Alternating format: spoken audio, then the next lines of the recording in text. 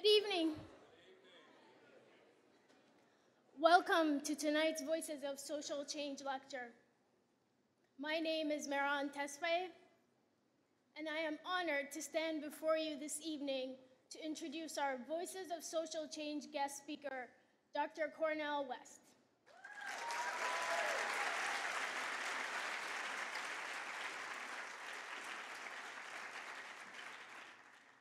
Voices of Social Change is a program sponsored by the Office of Leadership and Community Service Learning and the Adele H. Stamp Student Union Center for Campus Life. The Voices Speaker Series honors local and national leaders by bringing them to campus to discuss social issues with Maryland students and to help them discover ways in which they can engage in positive social change. Dr. West is one of the most prominent voices of social change in the United States. Tonight's event is acknowledged as a Fearless Ideas event. Dr. West embodies the values of the Fearless Ideas campaign and works to bring about transformational change. That is why many in the University of Maryland community have been involved in bringing him to campus. At this time, I would like to say a few words of gratitude to those who have supported us. I would like to say a special thanks to Drury G. Bagwell, Omicron Delta Kappa Leadership Lecture Program for their generous contribution. Please join me in acknowledging Dr. Bagwell, who's here tonight in the audience.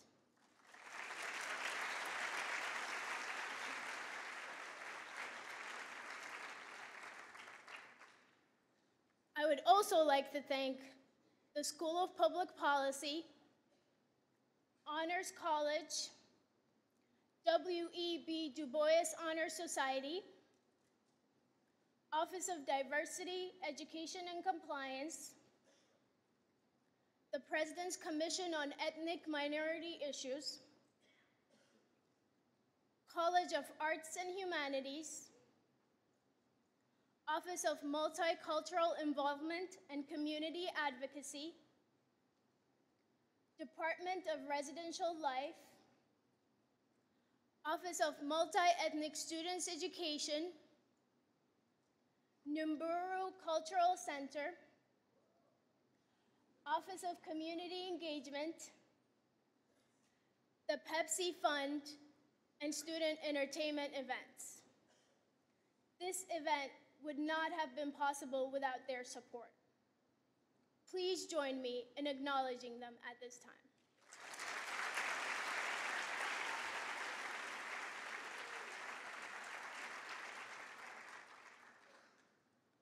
Dr. Cornel West is a professor of philosophy and Christian practice at Union Theological Seminary and professor emeritus at Princeton University. He has also taught at Yale University, Harvard University, and University of Paris. He has written 20 books and has edited an additional 13 books. You may have read his classics like Race Matters, Democracy Matters, or his most recent book, The Rich and the Rest of Us, co-authored with Tavis Smiley. You may also recognize him from some of your favorite TV shows like Real Time with Bill Maher, The Colbert Report, CNN, C-SPAN, and Tavis Smiley's PBS TV show. He's an activist for racial equality, a voice for the poor, and a tireless advocate for democracy. We are honored to have him here with us tonight. There will be a question and answer period following his lecture, so I ask that you please hold your questions till the end. I also ask that you don't use any personal photography or video recording. And now, please join me in welcoming Dr. Cornel West.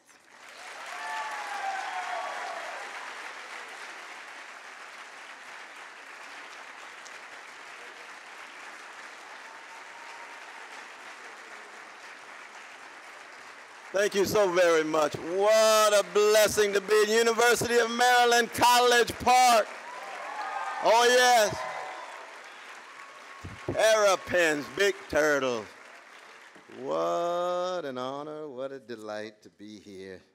Those kind and generous words from my dear sister, Moran. She's part, of course, of the wonderful voices of social change. My very dear brother Mark. Sister Diana, and the others who've worked so very hard to bring us all together. I want to salute, of course, Brother Craig of the Leadership and Community Service Learning. I want to salute the captain of the ship, your President, Wallace Lowe. Give Brother Wallace a hand. Give Brother Wallace a hand. Dear Brother Bagwell, thank you so much. Give Brother Bagwell another hand. Give him another hand. Thank you so much. Thank you so very much.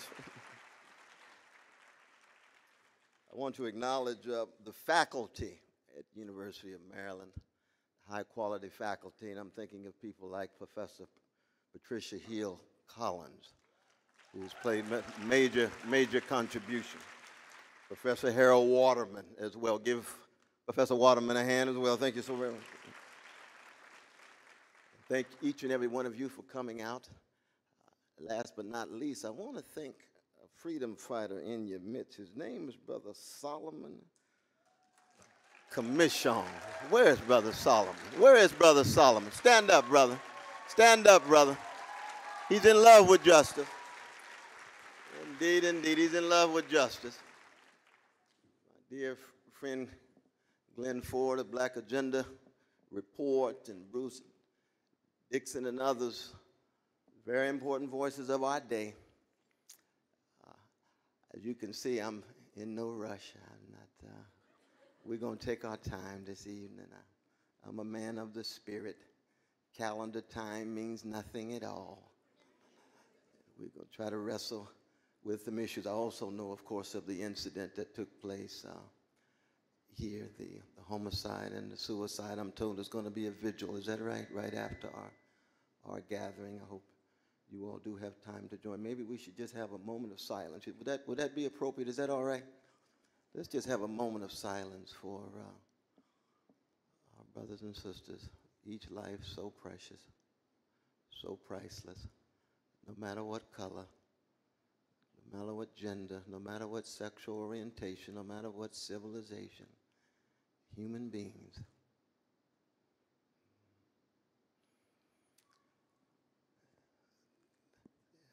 Yes, indeed. I was just blessed to be in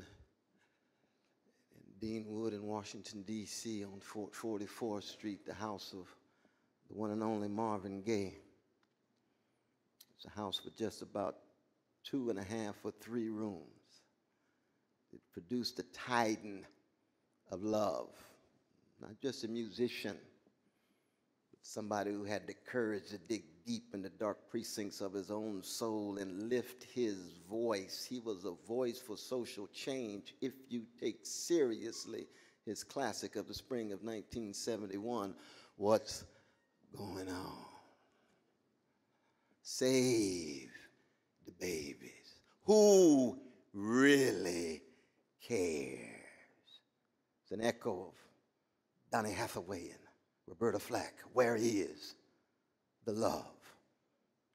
Anytime you talk about social change, you're not talking about abstractions. You're talking about what kind of human being will you choose to be. You're trying to take seriously line 38A of Plato's Apology. The unexamined life is not worth living. Malcolm X would always add, the examined life is painful.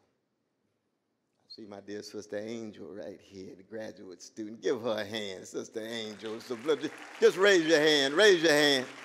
Brilliant, there you go, brilliant graduate student. Angel Love Miles. Part of the same tradition. I could already feel her spirit when she walked in, and she walked with dignity in her chair. Physically challenged, but a giant when it comes to heart, mind, and soul. What kind of human being are you going to be? We know our English word human derives from amando. Amando means what? Burial. We're beings toward burial, toward death. When you wrestle with the question, what does it mean to be a featherless, two-legged, linguistically conscious creature born between urine and feces? That's who we are. That's why I spend so much time with funk masters like Bootsy Collins and George Clinton, because they remind each and every one of us we all emerge in the funk of our mother's wombs. And it's bloody down there. It's funky down there. But there's a lot of love down there. And no one of us would be here if they did not have the courage of that love push that got us out. And one day very soon, our bodies will be the culinary delight of terrestrial worms. That's funky too. You're not here that long. And in our market-driven culture, so obsessed with titillation and stimulation, so obsessed with love of money and love of pleasure and love of position and love of wealth, we don't get a chance to wrestle with the question of what it means to be human. What kind of virtues, what kind of values, what kind of visions will be manifest in your short move from your mama's womb to tomb? That's why I always begin my presentation saying quite unapologetically, the greatest honor I have ever had in my life is to be the second son of the late Clifton West and Irene West and the brother of Clifton and Cynthia and Cheryl. Because it was in that context where story begins, narrative begins. It begins with something concrete, something you can touch, something you can feel. But I come from a tradition where it's not just about ideas. Yes, arguments play a role, but it's also how you feel. How do you stay in motion? I'm talking about the love train that Curtis Mayfield was singing about when he said, people get ready. Hope is about motion and movement, somehow being able to muster fortitude and determination and strength because of a decency and an integrity and a magnanimity. That's where I come from.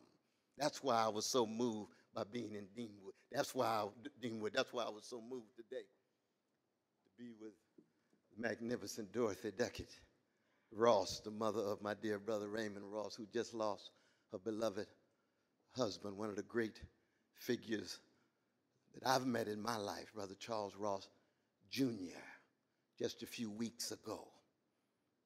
When you're talking about social change, you're talking about history, you're beginning with human beings who stood up and straightened their backs up and stood with dignity and echoed line 24a of Plato's Apology, where Socrates says, the cause of my unpopularity is parrhesia. Parrhesia means what? Fearless speech, frank speech, plain speech, unintimidated speech, being willing to speak from the depths of your soul, be it a Marvin Gaye or a Nina Simone, be it a Bruce Springsteen on the vanilla side of town. Or he's a blues man on the vanilla side of town.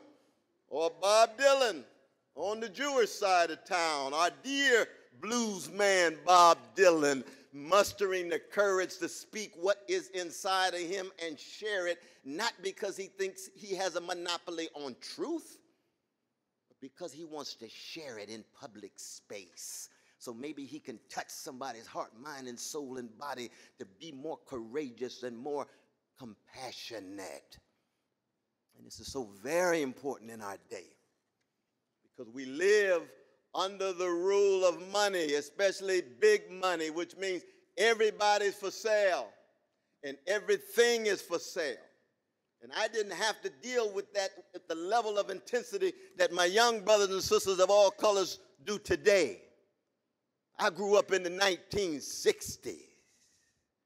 Oh, what a glorious time. Oh, yes.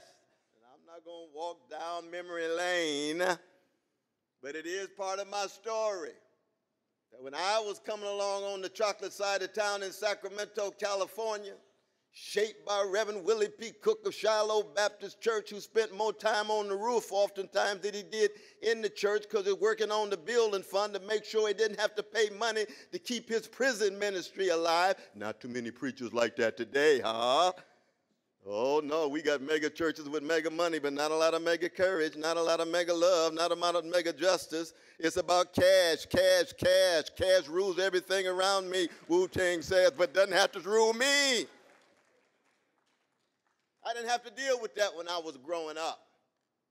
I heard Martin Luther King Jr. speak when I was 10 years old. The brother moved me. I didn't understand fully what he was talking about, but one thing I knew, he was for real.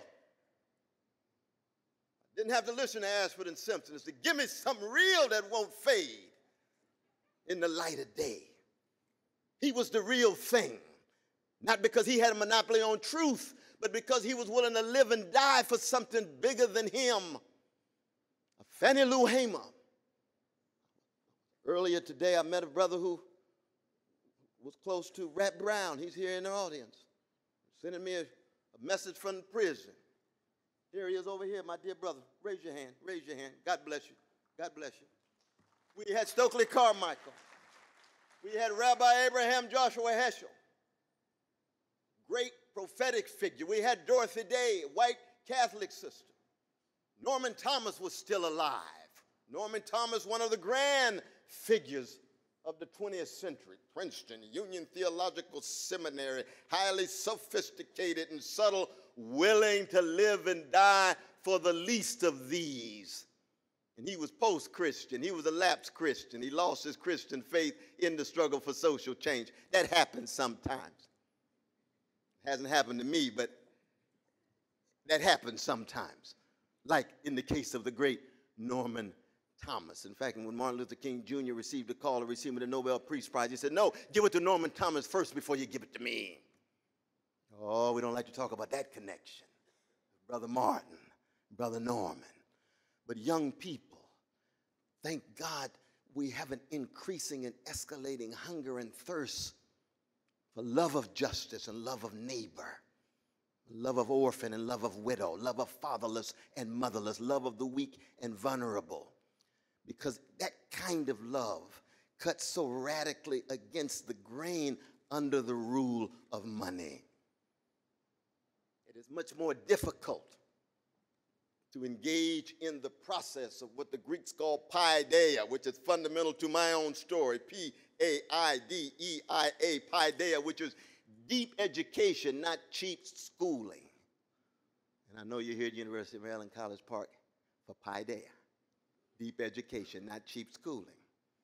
You didn't come here just to gain access to a skill so you can get a dynamite job and live in some vanilla suburb. No, I know the students here didn't do. No, you came here for some soul wrestling, what it means to be a human being, what it means to be a citizen, what it means to be wrestling with public interest and common good. Is that right? Is that right? I believe you. But I know it's a tension. It's a deep tension because, of course, I do want you to get a job with a living wage. Wouldn't it be nice if everybody had a job with a living wage? Here at University of Maryland, Princeton, Harvard, every hood and neighborhood. The president talked the other day about raising the minimum wage. Magnificent. Brother Ralph Nader and others have been talking about for a while. Magnificent. Work and steal poor. It ought to be oxymoronic. It ought to be contradictory. You see. But it isn't in ours. 25% of the jobs in America, work and steal poor. 1% of the population still own 42% of the wealth. The top 400 individuals still have wealth equivalent to the bottom 150 million. That's a key sweating moment. Something just ain't right. Something is deeply wrong. So how do you generate Socratic energy? muster the courage to think critically, first beginning with yourself. We're not talking about name calling or finger pointing. It's not what social change is all about. You begin with yourself, because when you begin with yourself, you recognize what history has deposited inside of you. When I look at myself, I've still got white supremacy inside of me. Been struggling against it for 59 years. That's when my white brothers and sisters come to me and say, Professor West, I've transcended race. I no longer have prejudice. I like to look everybody in such a way that I'm colorblind. I say, well, I got white supremacy in me. Check yourself. Check yourself. No one of us pure or pristine. We're on an endless and incessant struggle. I got male supremacy inside of me. But I've been learning from Bell Hooks and Audre Lorde and Adrienne Rich all my life. I've got too much American imperialist sensibility in me. I can't stand the idea that American baby has more weight than a baby in Pakistan or Somalia or Yemen or Ethiopia or Brazil or Venezuela. I got to work that out. I've got to work it out. There's anti-Semitism inside of me. I'm a Christian. There's no such thing as a Christian civilization that's not shot through with elements of hatred of Jewish brothers and sisters. You need to die. You try to kill that. Kill the anti-Muslim sensibility so pervasive in American culture. Anti-Arab, pervasive in American culture. And don't think just because you read one text you transcended it. No, you've been shaped and molded in the bowels of American civilization that has these forms of xenophobia working consciously and unconsciously. That's why in a context of struggle, that's where you learn how to push it back. That's why if students enter my classes, I tell them, I'm so glad you're here. You're coming here to learn how to die. I thought I was just coming here to read some text and get a grade. No. You're going to learn how to die here. Plato says what? Philosophy is a meditation on and preparation for death, but not just death as an event. Montaigne, probably the finest of all European philosophers in early Europe, when they say called to philosophize is to learn how to die. To be a seeker of wisdom, a lover of wisdom, is to learn how to die. Seneca says, he or she who learns how to die unlearns slavery. There's a direct connection between mustering the courage to learn how to die and being free in your mind, heart, and soul. Because anytime you let go of an assumption or presupposition, anytime you give up a prejudice or a prejudgment, that's a form of death. And there's no learning. There's no maturation. There's no development without death for rebirth. Death for expanding. I'm told May 19th is going to be a graduation somewhere. Is that right? University of Maryland, you're going to have a celebratory day. Is that right? And the seniors will look back and say, oh my God, as a freshman I came in with my own parochialism and provincialism, but at University of Maryland, I learned how to die. I'm more mature. I'm stronger. I'm more open-minded. I'm willing to examine and scrutinize my assumptions and presuppositions. Some of the dogmas that I had to go. And I'm not just talking about the dogmas of white supremacy or male supremacy or anti-Semitism or anti-Arab or anti-Muslim sensibility or homophobia, or class privilege, or imperial status. But those are some of the dogmas that must be thoroughly questioned. And that process of learning how to die so that you then enter space where you're willing not just to think, but to do, not just to do, but to be a certain kind of Socratic figure, a certain kind of questioning figure, nonconformist in the face of conformity, courage in the face of cowardice, and on fire in the face of just being a theorist of the flame. When you are in a context of social change, you need to be able to be both Socratic and situate yourself in a story and locate yourself in a narrative that's bigger than you, which means you need to accent the three dimensions of time: past, present, and future.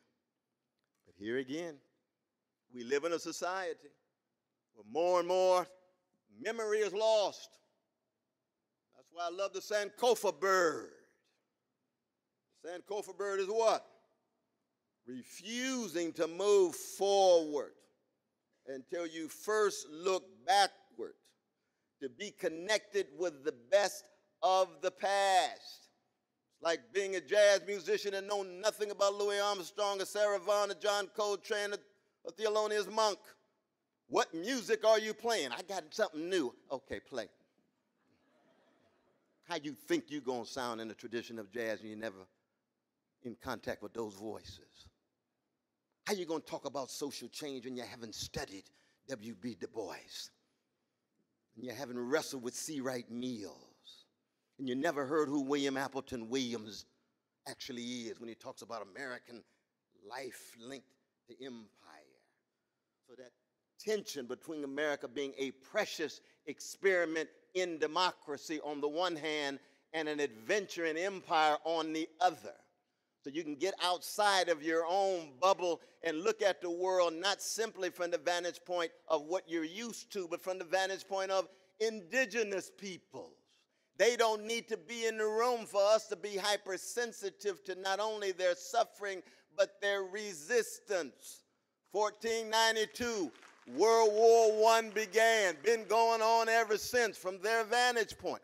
How could that be true? Look at the indigenous people's plight and then look at the U.S. Constitution. Savages, dispossessed land, dispossessed babies, women, children. Oh, Brother West, that's too far back. We're talking about 2013. Past, present, and future. Yes, things have changed in a variety of different ways, precisely because there's been courageous human beings and courageous citizens who were willing to engage critically and courageously to change things. In fact, I remember the first interaction I had with my dear brother Barack Obama. He gave a speech in Boston. He said, "America is a magical place." And I went on TV the next day and said, "This brother's going to have a Christopher Columbus experience. He's going to discover America." America is free and democratic to the degree to which every generation there's been courageous people willing to keep it as free and democratic as people can do relative to how much they are willing to sacrifice. And America will lose its freedom and democracy if we produce a generation that is so conformist, so complacent, and so cowardly that we're obsessed with just money and pleasure and lose any commitment to justice. Any commitment to justice. We're not on automatic. We're not on automatic. Every generation must respond to its own set of crises and challenges. My generation was what? Crime against humanity called Jim and Jane Crow was American terrorism. Every 2.5 days for over 55 years, some black body was swinging from a tree. The strange fruit the southern trees bear that the great Billie Holiday sang about and the Jewish brother Maripol writing the lyrics. You all know that song, Strange Fruit. Crime against humanity. We had to deal with carpet bombing in Vietnam. Those were war crimes. Anytime you kill innocent people, let alone by the thousands. I'm not a pacifist like Brother Martin. I believe in just war. I would have fought against the Nazis. Even in the Jim Crow army, I would have fought against a gangster named Hitler. He wanted to dominate the world. Got to fight. I would have fought with Nelson Mandela against apartheid. You see, I'm a soldier, Christian, but a warrior. But it has to be very special conditions under which I engage in that kind of war. For the most part, I opt for nonviolent wars against poverty, against injustice, against losing sight of the humanity of other people, you see. But we also had the challenge of poverty. Then, Brother Michael Harrington, we'll never forget him. The Other America, classic. 23% of Americans living in poverty in the richest nation of the history of the world. 1962. We look 51 years later. What do we have? Well, we broke the back of Jim Crow Senior. We still got Jim Crow Junior. Prison industrial complex. 300,000 incarcerated in 1971. Now we got 2.4 million, 62% of them incarcerated owing to soft drug offenses. Murders and rapists, got to go. Got to go. Soft drugs, 62%. 13% of black youth flying high in the friendly sky every week. Drug addiction. White youth, 13%. 65% of those convicted, black. A tilt toward the chocolate side of town. A tilt toward the poor.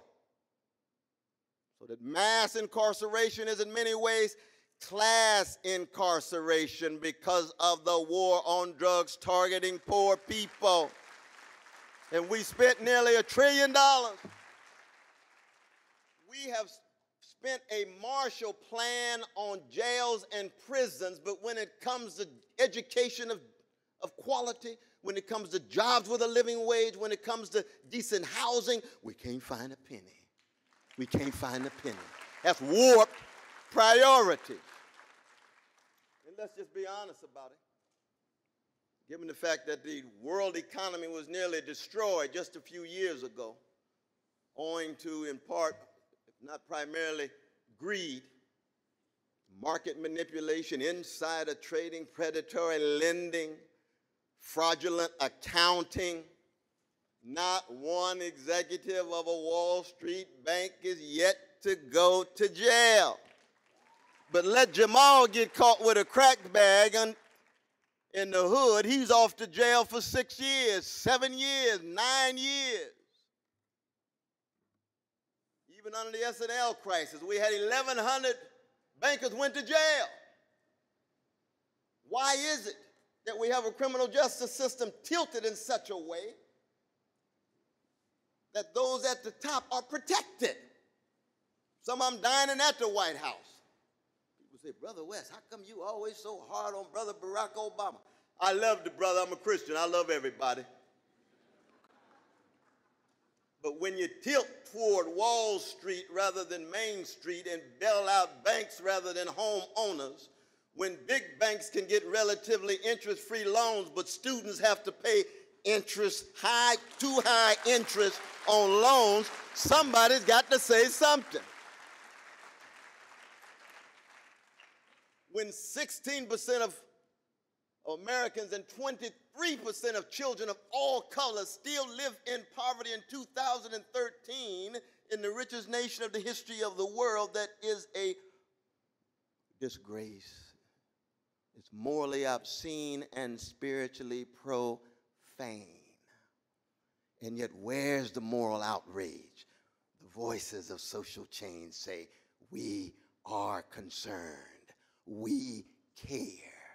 We're willing to lift our voices. We're willing to be honest and consistent. What the great Jane Austen called constancy, which is a commitment to integrity.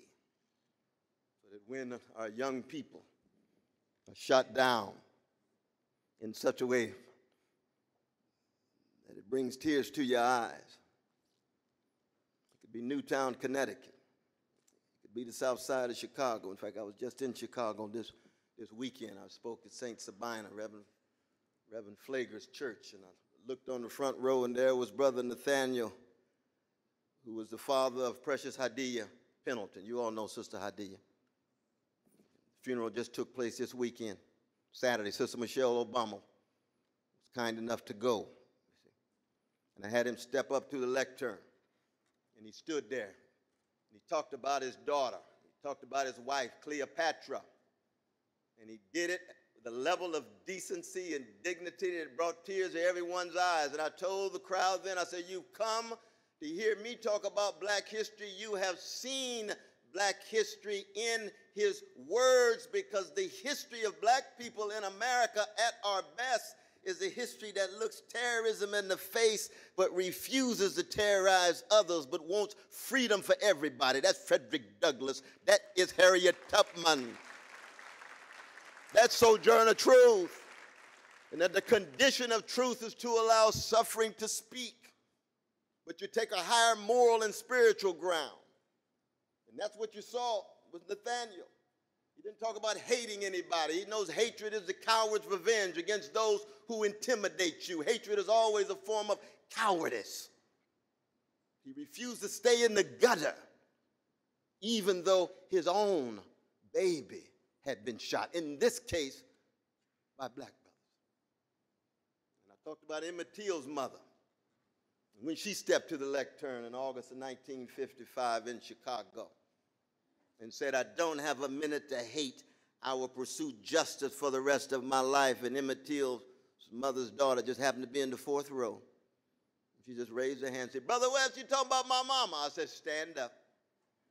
Stand up. We got another grand example of black history, American history, human history, that in the face of exploitation and domination, the commitment is to justice, freedom, democracy for everybody, not just Americans. Which means even when we talk about the death of children, we ought to be just as concerned about children in America as we are the 436 children who were killed in January 2008 with the massacre in Gaza, and 1,400 human beings killed. That a life in Gaza has the exact same status as a precious life in Tel Aviv. That our Jewish brothers and sisters are precious, our Palestinian brothers and sisters are precious, and we don't care what U.S. foreign policy is. If you're going to be a voice for social change, you got to tell the truth. And you have to be able to build the consequences. Children in El Salvador, children in Brazil. Well, Brother West, we can't keep up on everybody. I can hardly keep track of what's going on in my neighborhood. I understand. I can't keep track of everything either. But I'm talking about what's in your heart, mind, and soul, and what motivates you to be a voice for social change. What kind of story really constitutes the wind at your back? So if you knew of what's going on, what the Chinese are doing in Tibet, what Morocco's doing in Sub-Sahara, occupation, subordination, what's going on in so many other parts of the world concerned with what the great Frantz Fanon called the wretched of the earth. No, we can't be on top of everything, but if we could, would you still have the same larger universal concern and cosmopolitan sensibility so that every life has significance and value? And when you fundamentally believe that, you're willing then to take seriously the Negro national anthem, which is not lift every echo, is lift every voice. Become an agent for social change.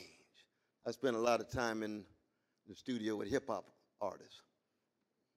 I've been blessed to work with giants like KRS-One and Talib Kweli and Brother Ali and Immortal Technique. And each time I enter the studio, I always tell them, you all know I'm old school. And what I bring with me is old school. It could be Bob Marley. It could be Luther Vandross. It could be Aretha Franklin, Gladys Knight. They were originals.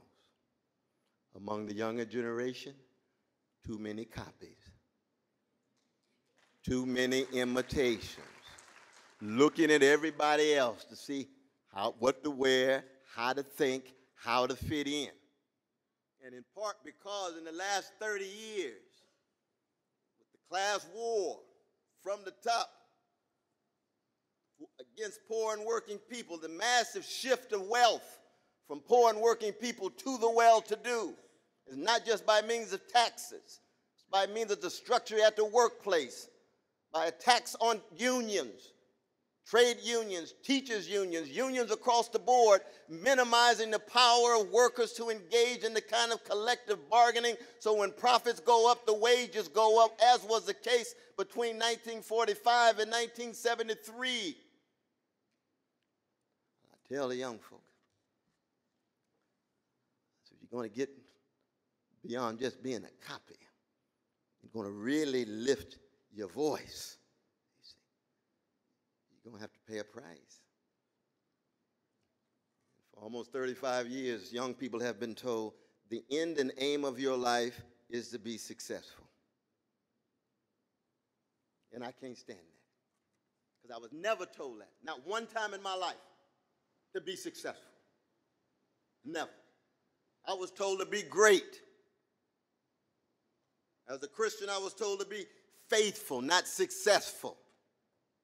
And greatness is defined in terms of what is the quality of your service to others, what courage you have, what is the quality of your compassion for the weak and the vulnerable. That's why Alexander the Great doesn't impress me. Alexander the Conqueror, Alexander the Dominator, Alexander the Imperialist. I'm not impressed by dominating the world. That's why I'm fighting against Hitler. I'm impressed with greatness. Amos, Jesus, Mohammed, Martin King, Dorothy Day. That's greatness. And it's so difficult these days to talk about greatness to young people, not young folk in this audience, but I'm talking about young folk in other parts of the country. Because the end and aim is to be not only somebody, but to make it large, because you're living in a culture of superficial spectacle where everybody wants to be at the center of things, a celebrity craze culture, just to be on television, just to be visible even for a moment, as if that prefigures your immortality. And yet Malcolm X was shot down. He only had $100 and some in his pocket. That's all he owned. And yet they'll be talking about Malcolm X as long as there's a notion of freedom in the world. Martin Luther King Jr. shot down, didn't have money to pay for insurance for his 4 children. If it wasn't for Harry Belafonte, they wouldn't have had insurance. Every penny from the Nobel Peace Prize of Brother Martin given to the movement. You can imagine Coretta saying, Martin, you're going too far now, brother. Let's break this thing down. Come on now. Put about 50%, 45, 45, 45. But you get my point. That is extreme, but they set the standards. It's like John Coltrane blowing 18 hours going to bed with the horn in his mouth and wake up blowing. If you want to be a saxophone player, you don't have to go that far, but you get the point. Kenny G, do you get the point? Practice, practice, practice, discipline, discipline, discipline, sacrifice, sacrifice, sacrifice. Following that way, it doesn't necessarily produce narrow conceptions of success. And this obsession with success leads toward an addiction to not just publicity and visibility, but if you fail, other forms of addiction, sexual addiction, drug addiction, all the other forms of addiction that numb the soul. And the end result of such success is what? Too many young brothers and sisters of all colors, well-adjusted to injustice, but successful. The opposite of what I learned when I was growing up. They would say, you see that brother over there? He's doing very well. He got big money, but no deep sense of service, not willing to help anybody. We look down on him. He's not walking around as some hero because he got a lot of money. Something's wrong with the brother. He's suffering from spiritual malnutrition or moral constipation, something. Something's not flowing. Something's getting in the way. Greed, avarice, envy, jealousy, something is getting in the way. And we need that spirit back. That's what it means to resurrect the spirit of Martin King, to resurrect the spirit of Rabbi Abraham Joshua Heschel, to resurrect the spirit of Dorothy Day. And young folk need that connection, not in the interest of imitation. There'll never be another Martin King or Curtis Mayfield, never at all. But one can learn from them.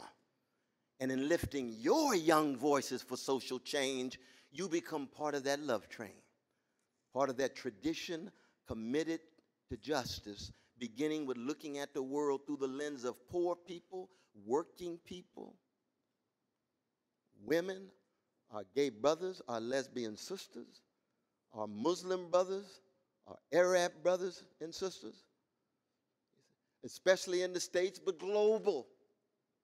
That's how you generate a renaissance of compassion, tied to being a militant for sweetness and a radical for gentleness, subversive for what Otis Redding called tenderness. See, love is what justice looks like in public. But any justice that's only justice soon degenerates into something less than justice. Justice is rescued only by something deeper than justice, namely love. And I speak quite explicitly in public and private about love, just like tenderness is what love feels like in private. And I remind young folk, it's not say my name, say my name, say my name, it's try a little tenderness. I'm serious. You can't be a voice for justice in public if in private you're still a dominator. You can't be a major voice for justice in public if in private you're still a manipulator. Be it against women by the brothers. And this is true with our gay brothers and lesbian sisters. You can be gay and still manipulate each other because you're still human beings. You can be lesbian and still manipulate each other. You're still human beings. Where is your tenderness? Where is your sweetness? It ought to be on a continuum with your commitment to justice in public. And when you get that kind of renaissance, then you got something. Now, is it the case that America has the capacity for it? That's an open question. We just could be living in an empire that is in deep decay, in decline. We look at Congress, we don't see ideal activity obsessed with public interest, do we? Not at all. Pettiness. Too much legalized bribery and normalized corruption tied to lobbyists on K Street. Now, this is not true for all the politicians, but it embraces too many of them. Turn to the courts. Do we see enough justice? Not enough. Turn to the White House. Executive power. National Defense Authorization Act. President now has the power to not just detain but assassinate American citizens with no due process, no judicial process, no accountability, no answerability whatsoever. And everybody knows if that happened under George Bush, there would be major marches in the front of the White House every week. Every week, because it's wrong, because it's unjust. Well, how's it happening under Obama? Well, he got that beautiful smile. He's charming, brilliant, charismatic, and black. And anytime you drop blackness into the discourse, people get a little ill at ease. Well, he's got the deep Martin Luther King elements in him. It just hasn't been manifest. Well, we waiting. Didn't mention the Palestinians yesterday at all. Come on, Brother Barack. How could you not mention the Palestinians? Not even mention their name. Occupation is wrong. If the Palestinians were occupying our precious Jewish brothers and sisters, we ought to have major marches against Palestinian occupation against Jews. Because it's wrong. I don't care who occupies. If it's Jewish, Israeli occupation of Palestinians, we ought to be just as upset as if it was Palestinian occupation of Jews. Both are precious, as I said. How you going to talk about the problem and can't talk about both sides?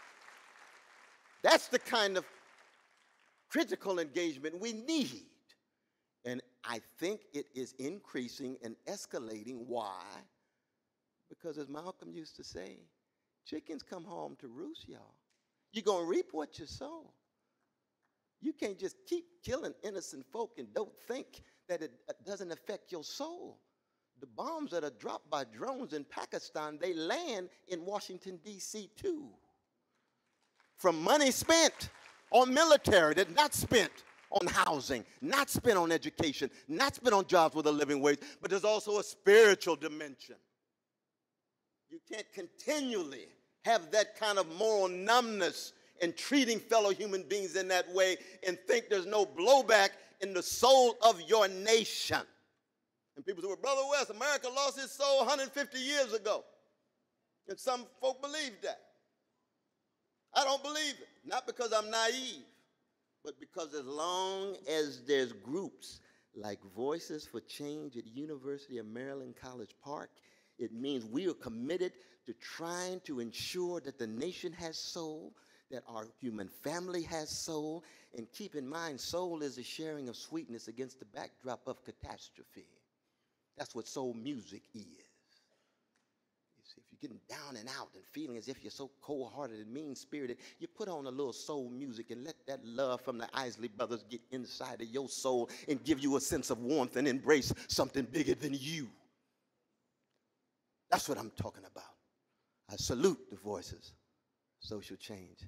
Thank you so very much for having me. Let's have dialogue.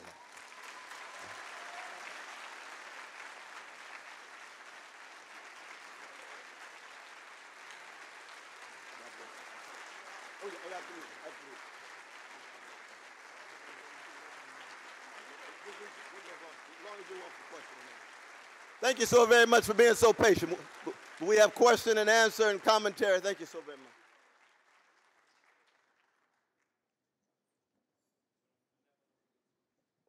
Please do not hesitate. Any queries, questions?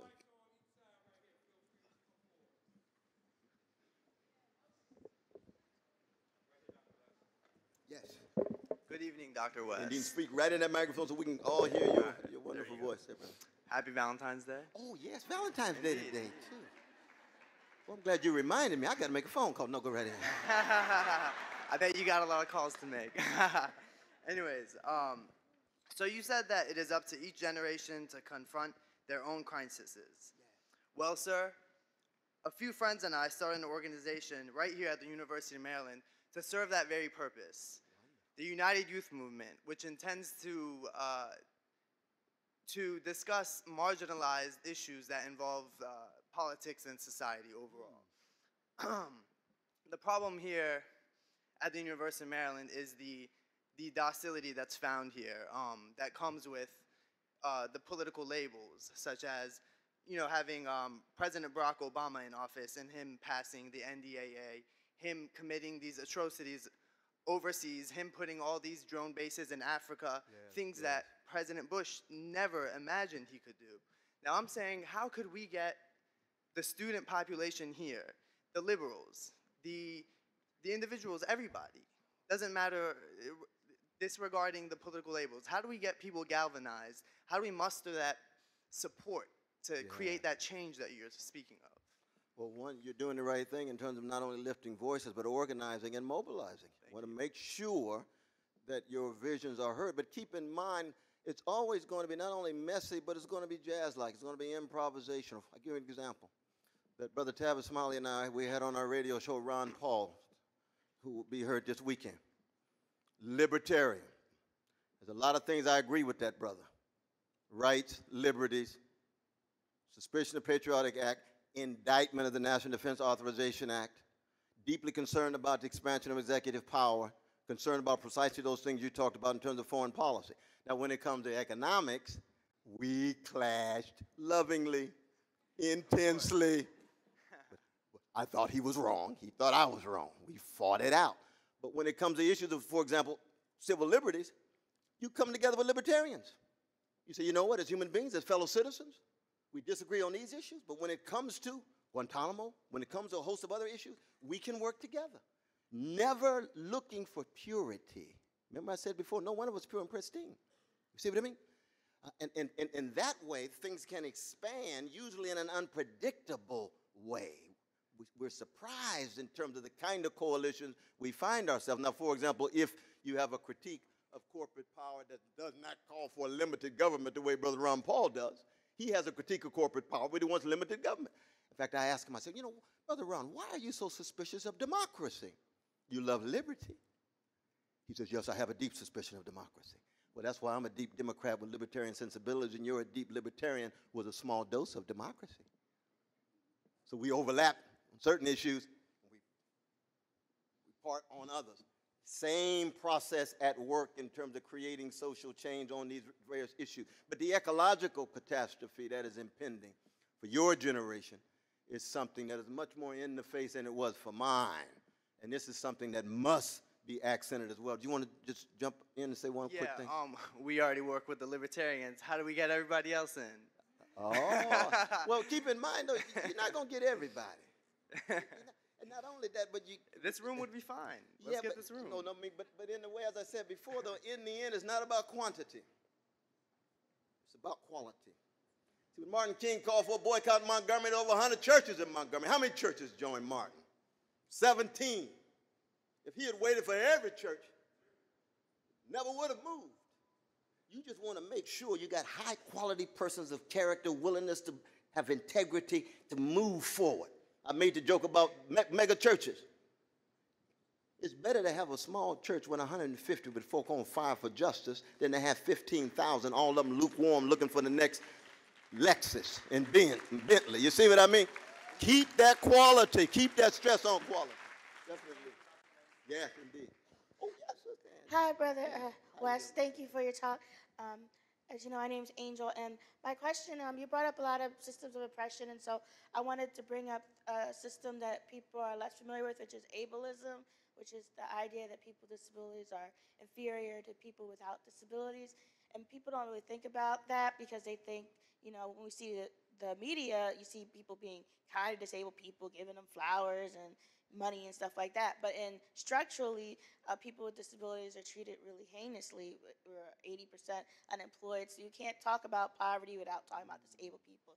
You can't talk about the prison industrial complex without talking about disabled people because we're overrepresented in the prisons. Every structure of inequality really intersects with disabled people, but we're not talked about enough, and I think it's really important. I just wanted to bring that up to this audience because I think that we're in a position to do something about it, and I don't think that our campus does enough.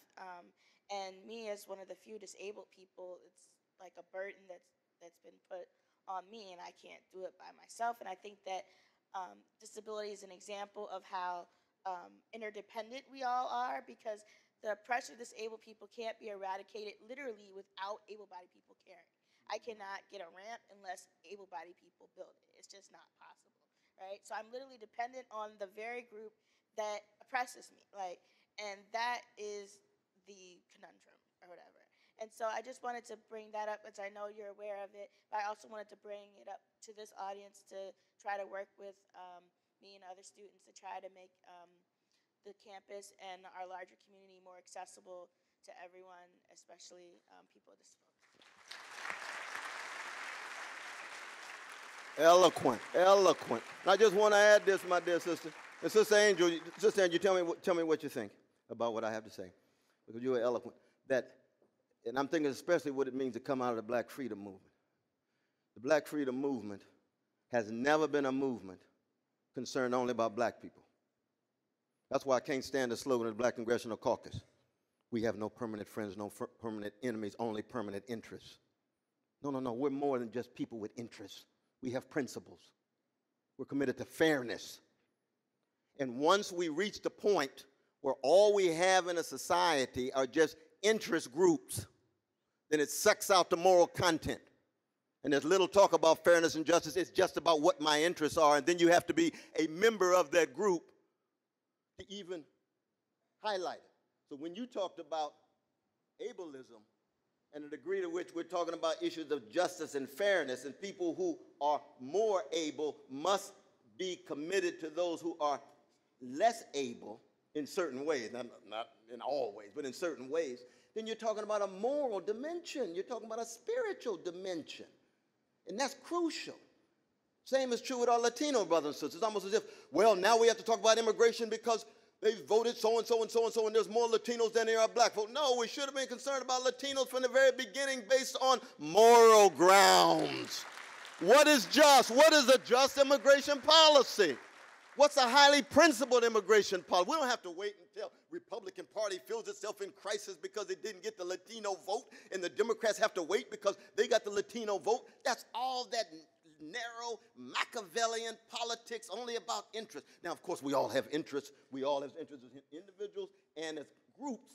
But if we reduce our politics simply to Hobbesian calculus of the reflection about whose interest is X or Y, then we lose that question that I started with. What kind of human being are you going to be at the moral and spiritual level? And I think you are able to accent that even as you highlight a group that is often invisible in both our discourse and our practice. I agree. I just want to say quickly that an example of the invisibility of disability is the fact that the Senate didn't ratify the UN Convention on the Rights of Disabilities. Like, there was, like, no good reason for that, and there was no public outrage about it. Like, I just think that that is so unjust, because it would not have hurt our nation. Like, just to sign and say that we agree that other nations should have the same rights and same access to disability services as any other nation. But still, our country, our Senate, even when other Republicans asked them, like, hey, McCain and others said, hey, you should sign this, they did not. So that's how deep-seated ableism is, and that's how invisible it is, because people aren't outraged about it, and they should be, because disability can happen to anybody. So you should think about it. And I think part of it has to do with our corporate media, where the information not even made available. People hardly even know about the United Nations thing. You got Fox News, echo chamber for the Republican Party, MSNBC, echo chamber for the Democrats and the Obama administration. Where's the critical reflection? Journalism is not some extension of a party. Journalism is critical engagement to ask unsettling questions. Thank God for Democracy Now! Thank God for Black Agenda Report. Thank God for Counterpunch. Thank God for Common Dreams. Trying to raise these larger issues, because a lot of people probably didn't even, how many people even knew about what our dear sister's talking about? Oh, this is a highly informed group. But I know a lot of people never heard of it before, but I'm sorry. You got wonderful patience, brother. Go right ahead. Brother West, first and foremost, I want to thank you for coming out today and mentioning some of the things that you do. I think it was really inspiring to all of the people here, and I just want to thank you for that, first and foremost.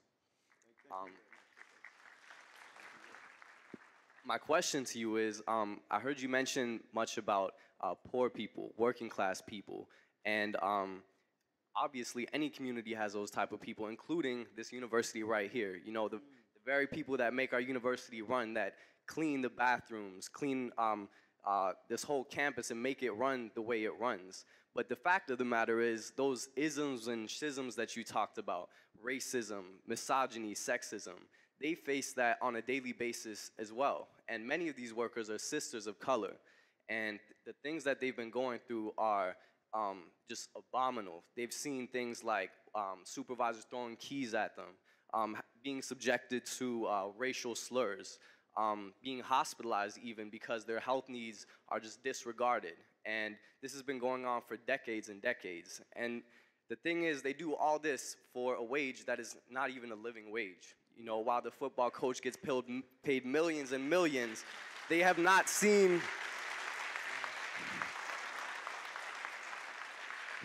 an increase in their wages in years, while these high-profile administration and sports coaches see these hundreds of $1,000 bonuses. So I know that you were involved with the Harvard living wage campaign. Is that correct? Oh, absolutely. Right. So as someone that has a lot of experience with that, I want to ask you for some advice. What would you, how would you approach the administration of this campus right here about that issue? And what do you think people in this room and on this campus can do about the abuse of workers that has literally filled a 56-page report, which I'm holding right here and would love to give you after this meeting? What do you think? How could we approach the administration and deal with that issue?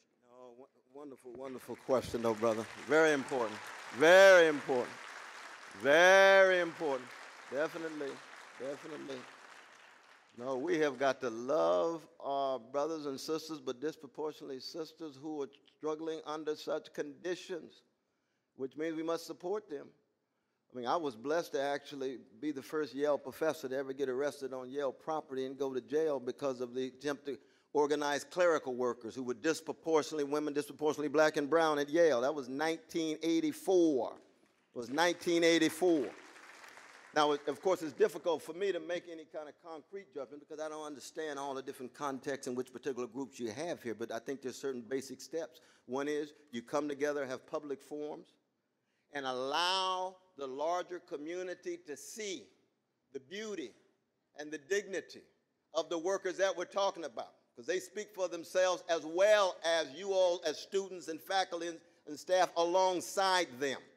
So you then get a unity of the cacophony of voices. Then you begin to put pressure on. And you say, can in fact we engage in forms of negotiation where they are treated with dignity in terms of wage and benefit and so on? And you wait and see what the response is. As I said, it's improvisational. I don't know Brother Walter Lowe. I'm praying for him because he's head of the institution. So he's got a lot coming at it. I don't know what the faculty political consciousness is in terms of leadership, you see. But you put the pressure on. Now, we reached the point at Yale where we had to go on strike. And a number of us went to jail.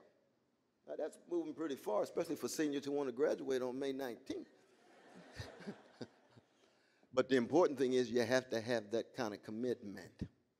That's one reason why I pointed out Brother Solomon, because he's got that kind of commitment. Is that right? Is that right? Brother Solomon got that kind of commitment. He does. I can feel it. I can feel it.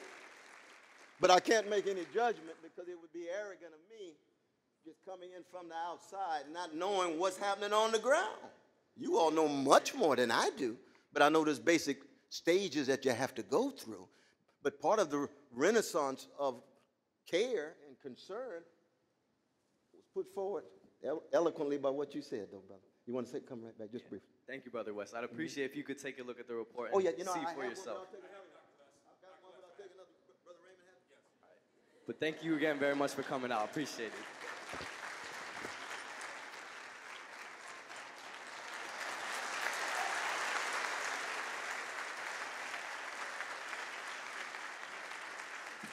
Oh, I'm over here. Yes. Yes.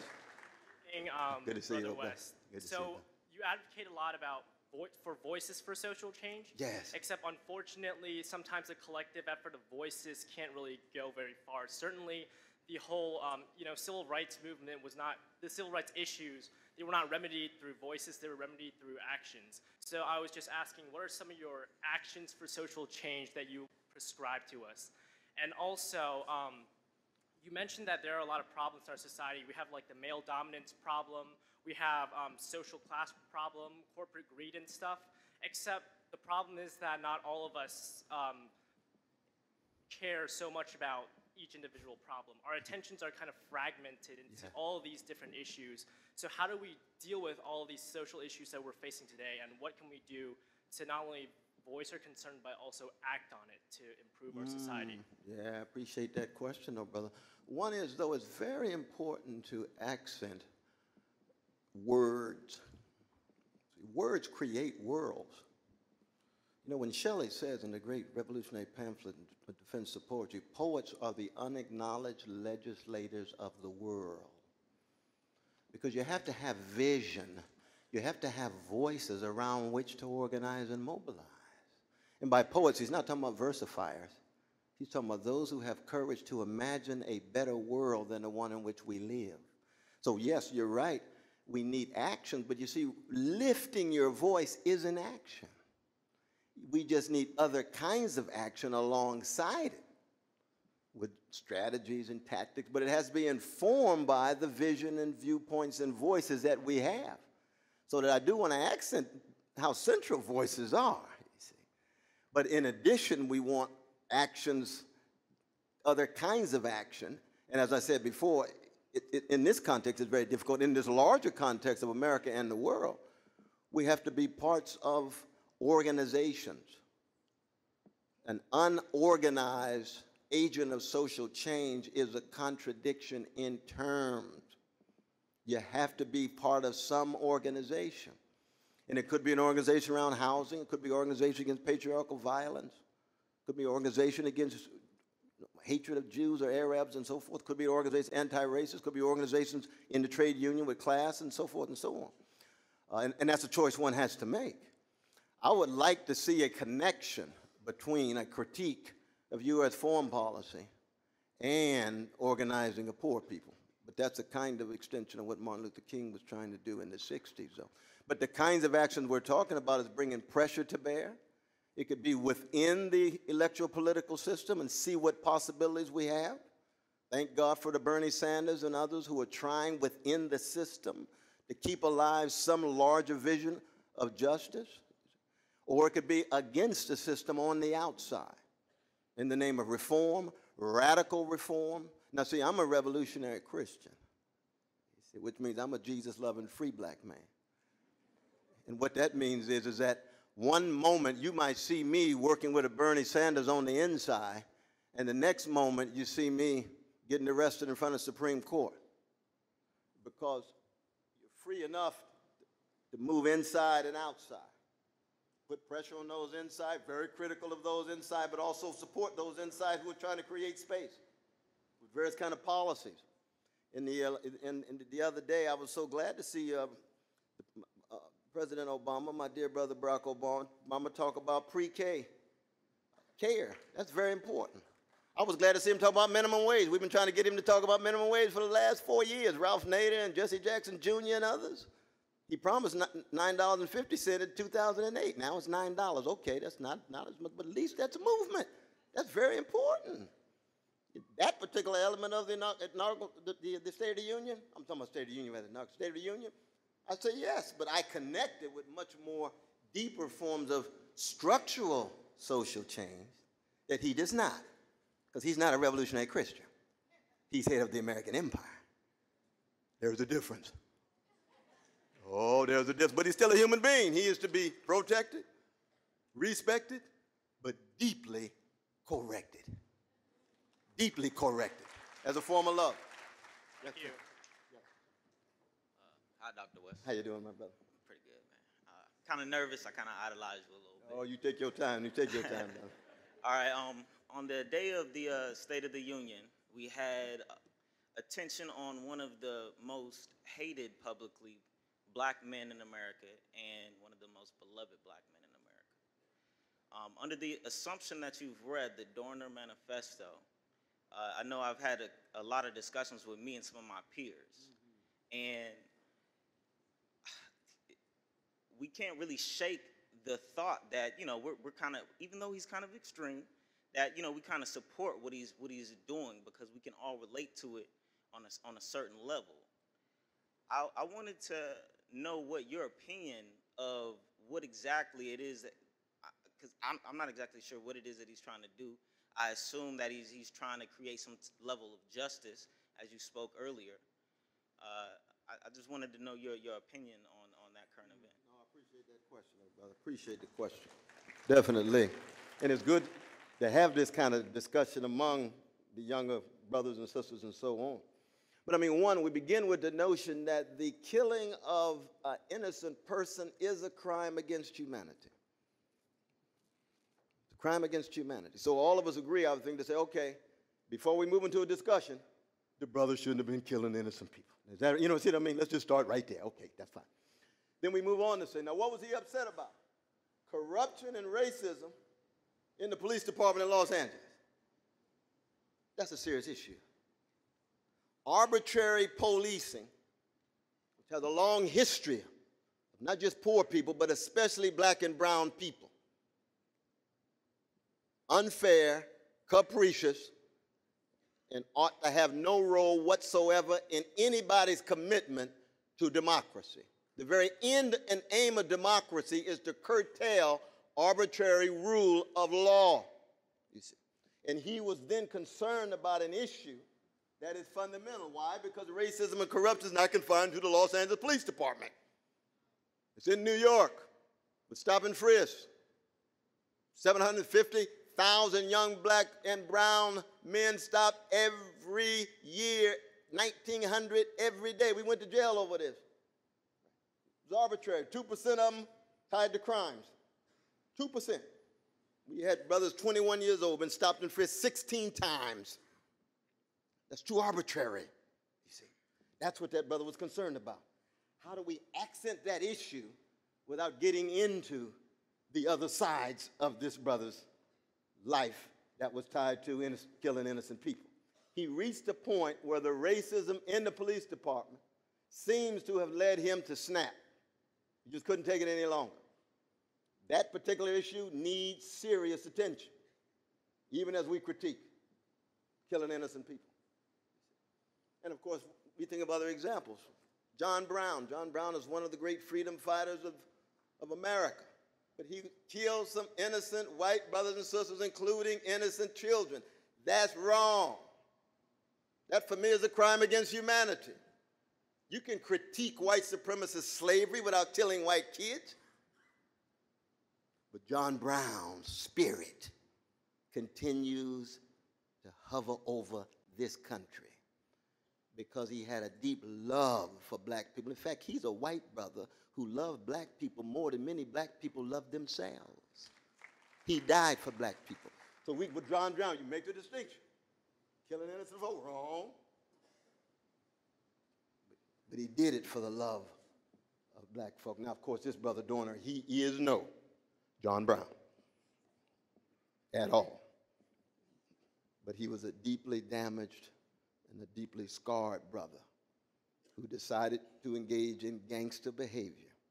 But we ought not to allow that gangster behavior to obscure the issue that pushed him over the brink, which is white supremacists' legacy still at work in police departments that disproportionately target black and brown young people. And I want to accent the issue of class here, because you see there is a strong tendency in the black community to downplay class. And everybody knows that if black middle-class youth were being abused by the police and going to jail at the same level as black poor youth, we'd have different kind of black leadership. And each one of them are precious. Excuse me for interjecting, but I feel though, as in this DC area, we have a lot of that. PG County up until recently was the richest black county in America. And then you have impoverished areas such as Southeast, and I'm not exactly sure what you mean by having a different type of government when we have these two different aspects of the black community so close together. Oh, you mean with the middle class and the poor? Yeah, I mean, I'm from Charles County. Yes. But I mean, everyone in Charles County, PG County, when I was growing up, it's all middle class. And then when I moved to Oxon Hill, the southeast area, all of these colored people are living in poverty. Broke college student, I had, couldn't afford living anywhere else. Right, right. So when you have these two different types of relationships with black people so close together, I'm not exactly sure what you mean by the government or the politics behaving in a different way. Oh, I see. I'm glad you asked the question. I mean, one, I'd have to ask you a question. If Prince George County, in the last, let's say, 20 or 30 years, is primarily black middle class, and then let's say a black poor community, what people call a hood these days, would the black middle class youth in Prince George County be going to jail, incarcerated at the same level as the precious black poor youth in the hood? Both youth pressures, but my hypothesis is, this is where I might be wrong, my hypothesis is that the black poor in the hood are going to jail with a level of intensity that the black middle class youth are not. Is that true? I don't think so, because one thing that I've noticed is due to the the relationship of the black community here, because you know these are my peers. Sure. I know a lot of guys whose parents, you know, they have nice government jobs, but Right. because you have this relationship that's so close knit, Southeast and PG County, a lot of these guys, you know, they have parents with money, but because their parents are giving them all this money, now they got some money to go play in the drug market, or you know, take their knowledge from being a little bit more privileged and try and manipulate the system a little bit more. So they're getting incarcerated for the exact same things. I have a friend that just got finished doing a 5-year bid and has 2 felonies on his record now, and his mother and his father both work government jobs. I'm talking about, this is probably, when I'm doing the math, because I come from the same type of family, we're talking about over $250,000 a year in annual revenue for his family. But because he has ties to Southeast, or his uncle lives here or is doing that and this, that, and the third, he's doing the same things that these people that are in the hood are doing. Yeah, no, I hear it, and I appreciate the force and power of your story. But I would say this, my brother, that I think when we actually have a statistical analysis of those who are in prison, I have been blessed to teach in prisons for 32 years, and I see the wave of folk coming in. A statistical analysis would show that the vast majority of black people who are incarcerated come from poor communities. You see what I mean? That doesn't downplay the power of your story, because of course you're going to get a number of black middle-class folk there. But in terms of numbers around the nation, incarceration, as I said, is very much a class incarceration in terms of disproportionate number of poor. And that's true for white and brown as well as black. But it could be the case, maybe there's some differences here in Prince George's County that I don't know about. But we'd have to have some coffee over that, though. It was so good to see you. So good to see you. Yeah, go right ahead.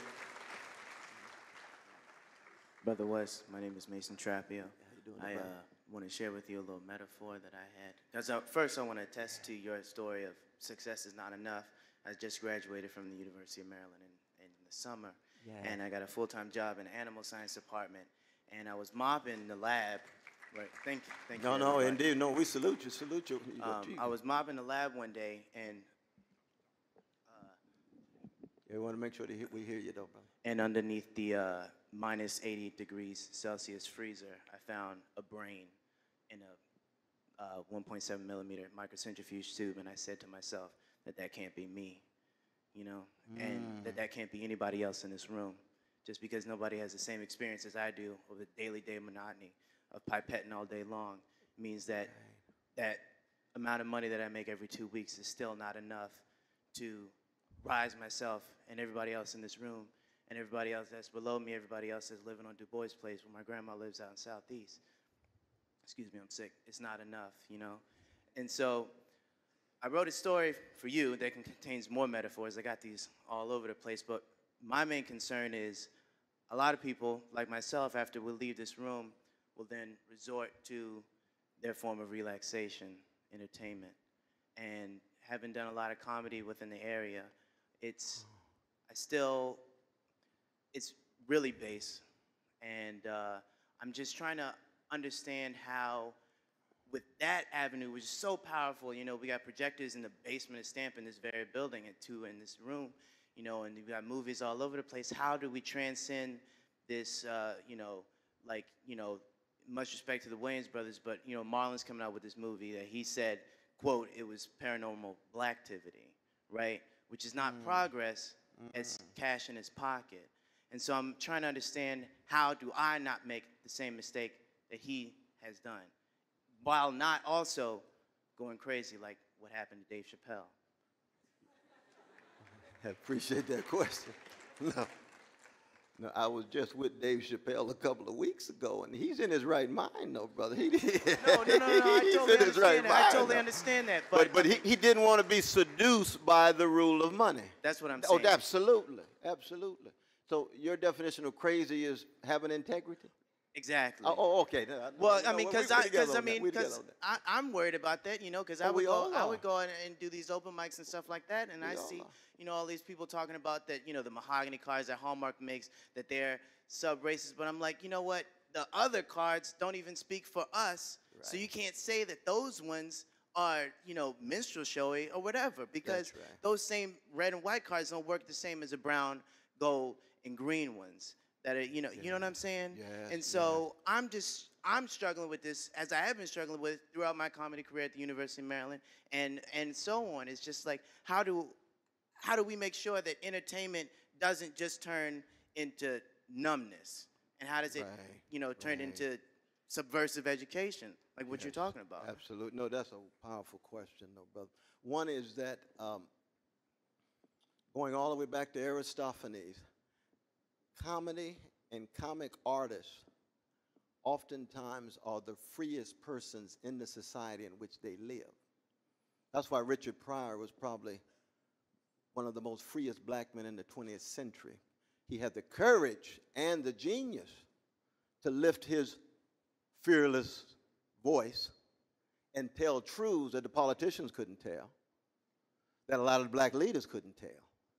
But he did it in such a way that it humanized others because it allowed them to laugh. You see, Moms Mabley was like that. Godfrey Cambridge was like that. Dick Gregory is one of the great geniuses of what I'm talking about. You see, Lenny Bruce, George Carlin, was that brother's name? Genius, unbelievable. Part of the problem is in a society under the rule of money, you make more money laughing at people than laughing with people. Richard Pryor never laughed at black people. He laughed with black people. See, Mulebone, one of the great characters in the history of comedy in the modern world, was Richard Pryor in the context of Peoria, Illinois, an extension of him laughing at himself, allowing him to laugh with other folk, beginning with black folk, but then spilling over beyond the chocolate side of town to other parts of town as well, affecting humanity. And when David Chappelle and I have our dialogues, that's precisely what we talk about. How do you walk this tightrope between big money and integrity and being true to you, not just true to yourself, true to the traditions of the Richard Pryors and the Moms Mableys and Dick Gregory's and others. And thank God it is yourself, and I know you wrestle with other comic artists yourself, trying to stay tied to that tradition in the same way I try to stay tied to it as a writer, with Du Bois and James Baldwin and Audre Lorde and Toni Morrison and Lorraine Hansberry and others. And it is a very difficult thing. We need each other to keep each other accountable in that way, Thank you so much. I do want to take a moment. Could all of the members of the W. Du Bois Honor Society please stand? Please stand. Give them a hand. Give them a hand. W.B. Du Bois Honor Society. Brilliant, brilliant folk building on that rich legacy. I think we got one more question, right? How you doing, Dr. West? Good to see you, though. What is that, murder by television? Yeah. Wow. So I had a question. I guess it's based in Islamophobia. I'm a member of the Muslim community, and I noticed that with every single group that has come to this country, whether it be like the Irish or the Italians, they've all been subjugated by the majority that's been in this country, and now it's our turn. And so I was wondering, like, I don't really accept the fact that whoever, like, the new kid is at that time in the century is just going to have to be subjected to harsh treatment. So is there anything that the people in this room can start to do, or the people of this generation can start to do, to make sure that that doesn't happen in the future? Or are we just doomed to an American history where that's all that's in the textbooks? Thank you. Wow, appreciate it. Appreciate it, though, brother. Appreciate it. Well, one thing to keep in mind, we're never doomed to anything. Never. You can change. You can fight. You can love. You can laugh. Sometimes all you can do, sing a song. But a song of despair is not despair. To sing the blues is not to allow the blues to take over. When B.B. King says, nobody loves me but my mama, she might be jiving too. He does it with tremendous spirit and style and a little help from Lucille. So the last word is dignity. The last word is defiance. The last word is straighten one's back up. So that American history has been at its worst a cycle. Our Catholic brothers and sisters mistreated by the Protestants. Indigenous peoples and black folk already subjugated. Women already dominated. But then here come the Eastern European Jews, where the Catholics and the Protestants get together against them. Christians against Jews. Asians. And Asians, of course, built a railroad along with the Irish, but then excluded, deported. Right? That's the worst. That's the cycle. The question is, how do you break that cycle? We're not doomed to that cycle, but it is a strong and in some ways, at our worst, a dominant cycle. Voices of social change say, no, it can be different. It can be different. If we're strong enough, if we have enough strength and fortitude, we don't have to allow that cycle. So you're absolutely right with our Muslim brothers and sisters and Arab brothers and sisters. Right now, especially since 9/11, uphill battle. And we look back. What did the prophetic Protestants do when the Irish were mistreated? For my own seminary, Union Theological Seminary, the Reinhold Niebers and others, they said, I am Irish. You say, well, you don't look Irish. I'm Irish in the metaphoric sense. I stand with the Irish even though I'm Protestant. I stand with the Jews against anti-Semitism. After 9/11, I am a Muslim. Brother West, you just told us you're a Christian. My point is, I'm a Muslim as a Christian. See what I mean? I'm in solidarity to ensure that those who are being mistreated are not rendered invisible. And you had white folk do the same thing to black folk, all through the best of the history of white brothers and sisters in this country. You had folk doing it with Latinos. I am Latino. But your last name was McGillicuddy. That's right. It's Juarez from now on. Human solidarity, taking a stand. And I do think that we have a chance of making some significant impact when it comes to the vicious perceptions and treatment of Islamic brothers and sisters and Arab brothers and sisters and so forth, you see. Because as part of different groups of coming together in the last 10 years or so, there's been some kind of movement, and that's been encouraging. But sometimes it's always too slow, right? And there we have a revolutionary patience, which is to say we're continually dissatisfied no matter what, but we can keep track of the progress. But as Malcolm X says, folks stab you in the back 9 inches, pull it out 6 inches, you don't just celebrate the progress. You got work to do. Thank you all so very much. Stay strong in your work.